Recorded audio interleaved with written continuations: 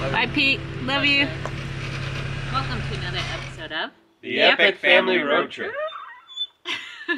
Good morning. So today's a big day. We are beginning the long journey back to Ontario. It's going to take us about 5 days, and then we're going to close down the cabin. We'll spend a few days there, obviously, saying hi to Dan and Lando again, and then we're going to close down the cabin for the winter and start heading back. We will drive with Lando, Carol and I, and Dan will probably fly in to Bozeman here, reunite with Pete, and then the whole convoy is going to head somewhere warm. So stay tuned, lots of adventures ahead.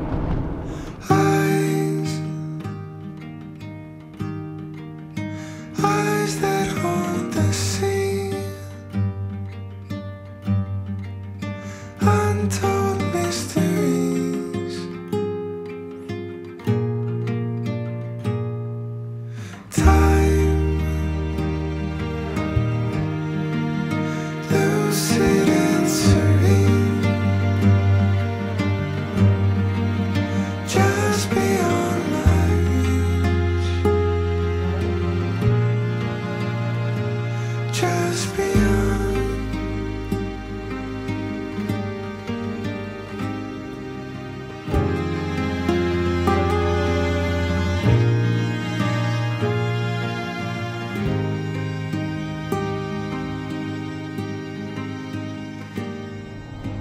Alright, we've been on the road for I don't know how many hours, but quite a long day, and we're actually back in the Badlands of North Dakota, believe it or not. So it feels like we were just here, but we've been on this incredible journey all the way to the Pacific Ocean and back. So it's been amazing. We have a long ways to go still. We're gonna grab something to eat tonight and then head up into the Red Hills overlooking Theodore Roosevelt National Park.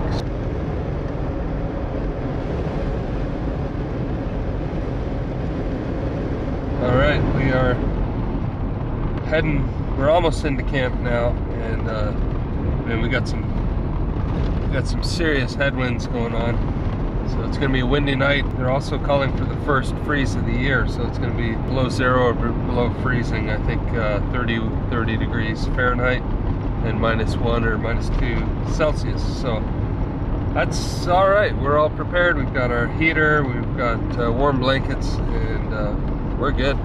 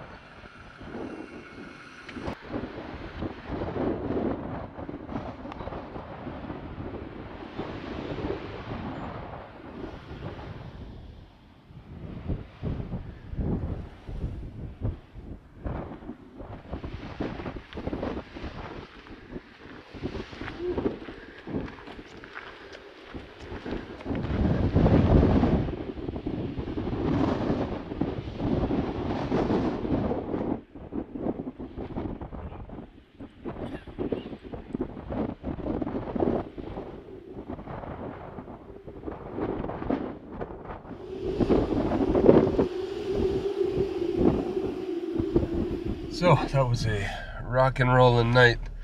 The tent and the whole Jeep was just moving. Super windy and cold. It got down to -2 Celsius and probably, what is that, 30 Fahrenheit. But we were toasty warm in here with our heater. So now we're just gonna get back on the interstate and keep heading east.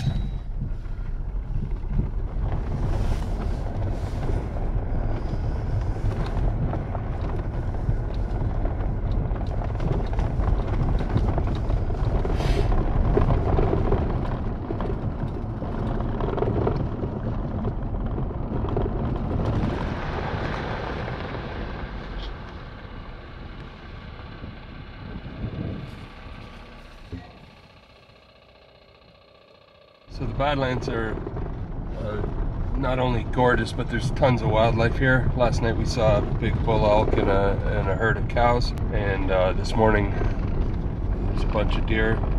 On our way out of here, a big bald eagle flew, negotiating the wind as it flew really low over our camp this morning. And if you go down here a little ways, you'll see herds of buffalo, bison, and so amazing area if you ever get a chance to come out here.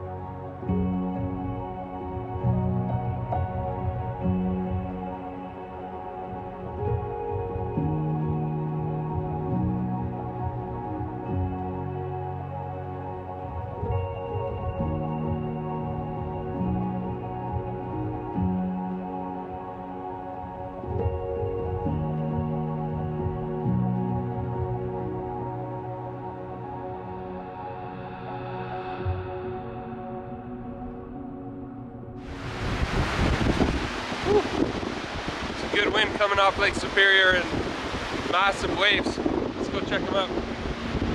For anyone unfamiliar with the Great Lakes region, you might think that we had made a wrong turn and we're back in Oregon at the coast looking out at the ocean. But this is Lake Superior, the largest freshwater lake in the world, holding 10% of the world's surface freshwater.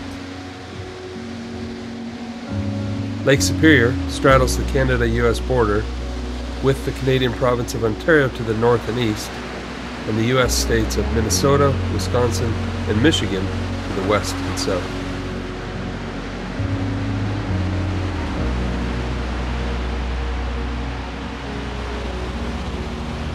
Today there's a strong wind blowing off the Great Lakes, ushering in some stormy weather that would end up following us home. Alright, so last night we spent the night in a hotel in Brainerd, Minnesota. It was cold and we were tired of driving, and that worked out really well. And now we are in mid-Michigan. We crossed the rest of Minnesota and Wisconsin, and we're getting back close to Minising. We're about an hour away from Minising, Michigan. That leaves us in a good position to get up tomorrow morning, and 6 to 8 hours of driving and we should be back at the island. So we're super excited about that. Dan's looking forward to seeing us, and we're looking forward to seeing him and Lando. So yeah, we're just gonna keep pushing.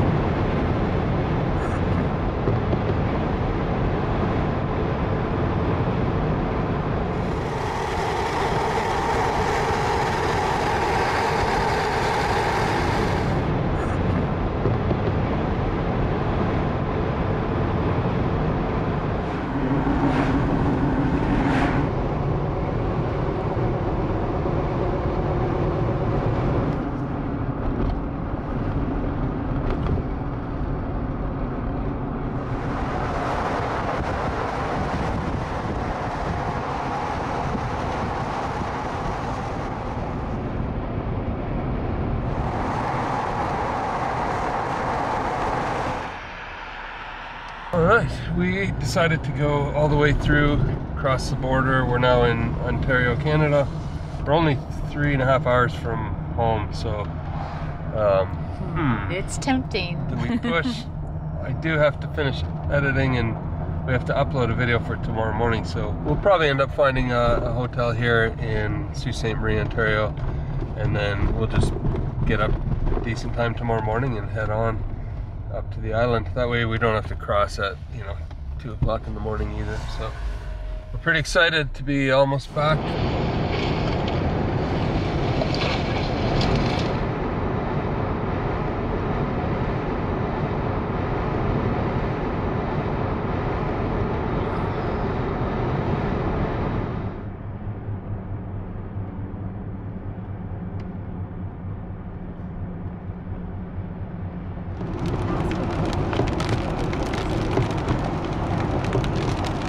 right, we are 17 minutes from home.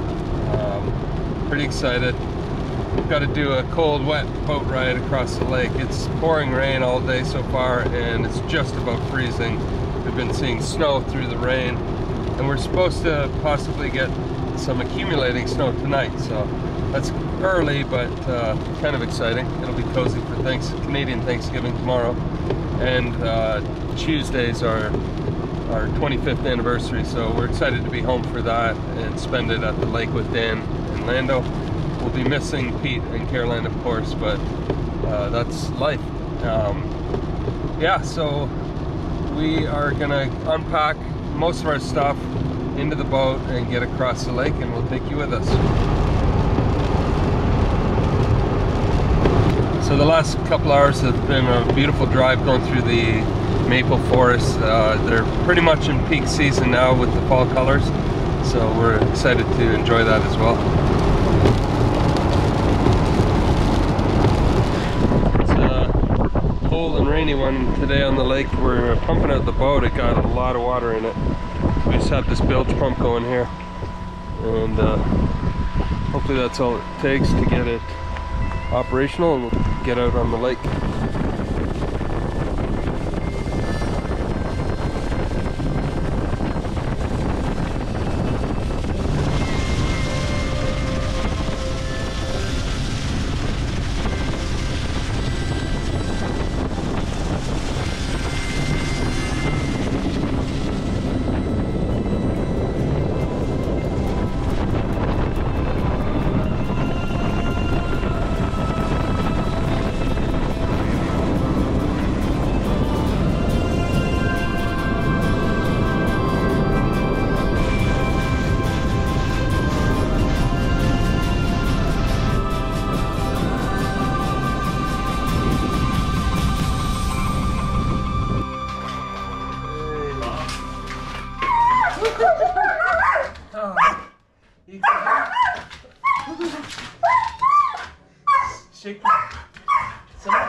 Look at him just running. He's just running around the house.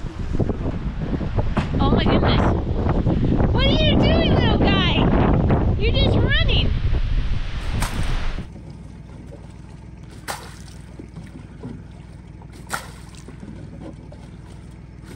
So unfortunately this boat got swamped and sunk. We had huge waves the other night, and they would have come over the transom, filled it with water, plus the rain, and so it's being held up by those ropes on the dock. But what we're thinking, we have this electric winch we used last year for pulling the pontoon out of the water. I took the battery out of my boat to operate this winch, and what I'm thinking is we'll try to hook onto the front of the boat. We'll bring my boat around and tie it onto the back so that that motor doesn't go underwater any further than it already is, and we'll tow it slowly this way, try to drag it up on land the best we can. Once we get the edges, or all around the boat, if we get all the edges just slightly above the water, then I have a big pump in there and I can pump it and it should come up. That's the theory. Let's give it a try.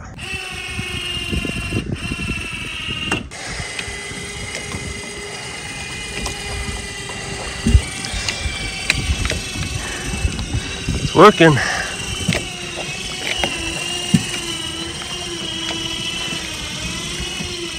So far, so good.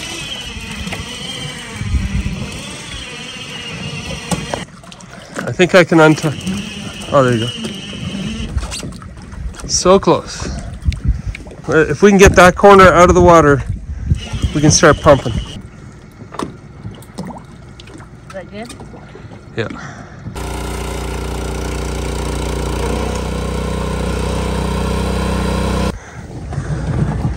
Sweet. Oh, that's nice.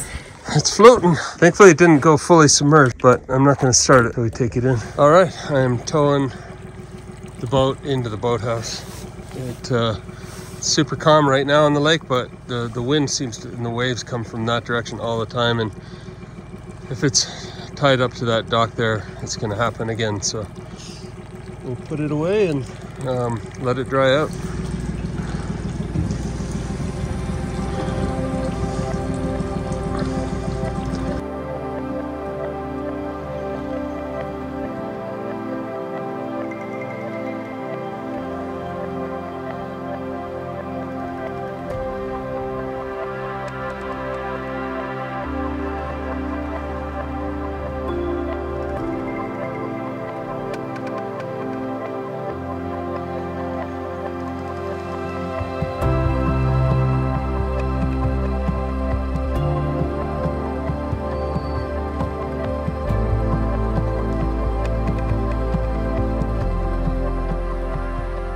It's really nice to be back. It's hard to believe that we actually are, and seeing Lando and taking a walk with him in this beautiful fall weather. The colors are in peak season right now. Really breathtaking. And of course to see Daniel, he's doing well.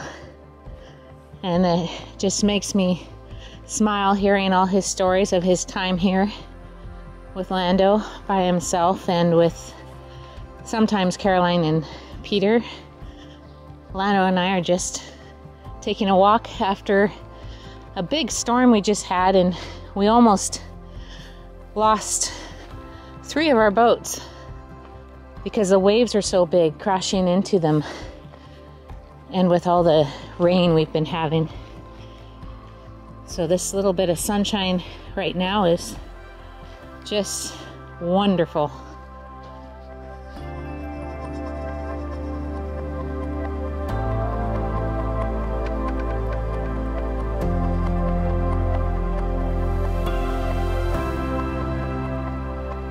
I've been cleaning out the gardens and I forgot to film it, but we harvested all of the broccoli and Brussels sprouts, all the tomatoes that were here, and then all the peppers and some of the kale. And I still need to do some of the herbs. The last few radishes, tomatoes, and this is it for this year, other than the kale and the carrots. So it's nice. Can't wait to make a salad. In the morning I'll be putting all the subboards and windsurf boards away. It's hard to believe that it's that time of year again.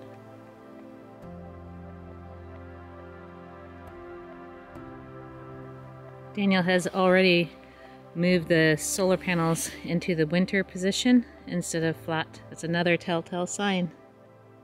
It's coming. But we're gonna soak in the next month and hopefully a little bit warmer weather before things start freezing.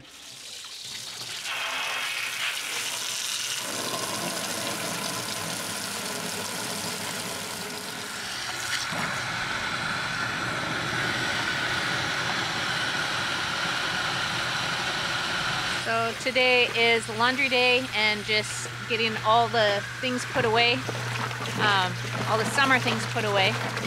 It is really, really cold. You can really feel the fall air, and the water temperature has been dropping like crazy. So me, I don't remember it being this cold this time last year, but we were so busy getting the firewood and prepping for winter, I don't think we even realized. So I'm just gonna be putting away the subboards and windsurf boards while I'm waiting for the wash.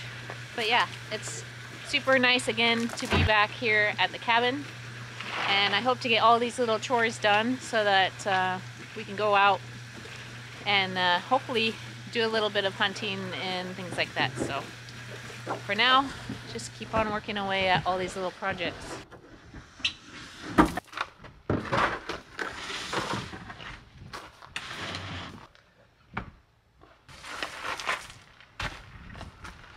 Lando? Lando? Where's the squirrels?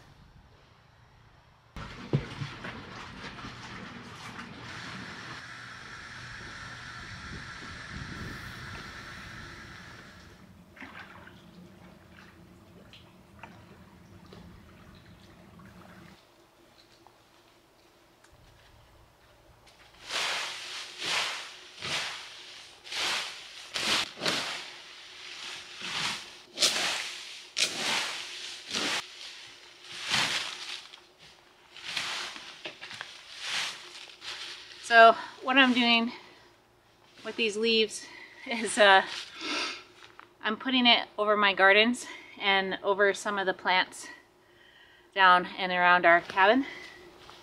So that's why I'm using the tote, because to me it's just a lot easier.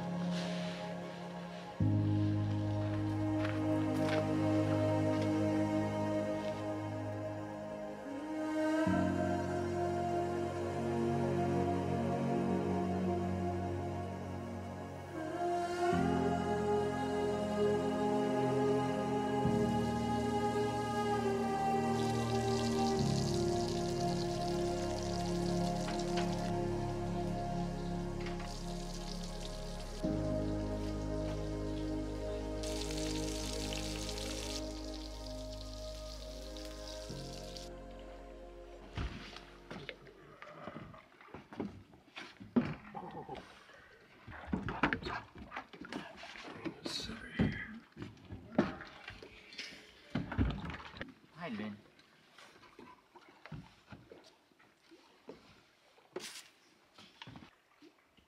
hardly understand what he's saying, but he's just like...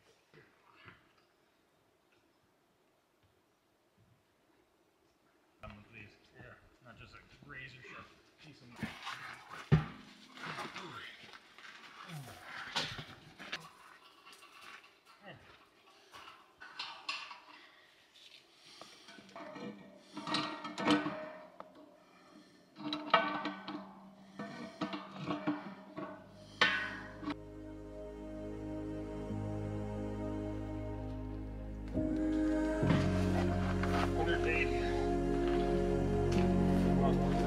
It's made coffee. We have all the fancy 511.